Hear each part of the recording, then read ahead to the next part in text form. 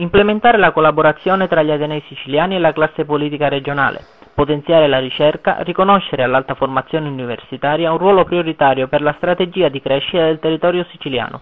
Queste le linee guida emerse ieri nell'incontro voluto dal rettore Tomasello con i 3 esponenti del governo regionale, gli assessori Antinoro, Beni Culturali,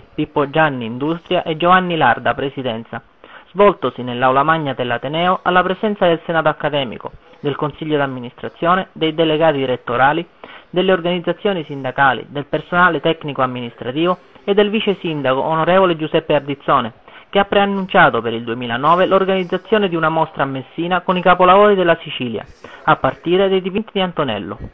L'Università di Messina vuole aprire una corsia preferenziale con la Regione e con gli enti locali, perché, come ha sottolineato il rettore Tomasello, solo creando una rete tra il sapere e la politica si potranno cogliere occasioni di sviluppo del territorio siciliano. Non possiamo isolarci, vogliamo interagire con le altre università siciliane, perché fare squadra rappresenta una strategia vincente per frenare la fuga dei cervelli. Il nostro Ateneo è pronto a raccogliere la sfida e ha già presentato al governo regionale i suoi progetti, che attraverso l'alta formazione e la ricerca vogliono contribuire a far crescere la qualità dei nostri laureati e al rilancio della Sicilia.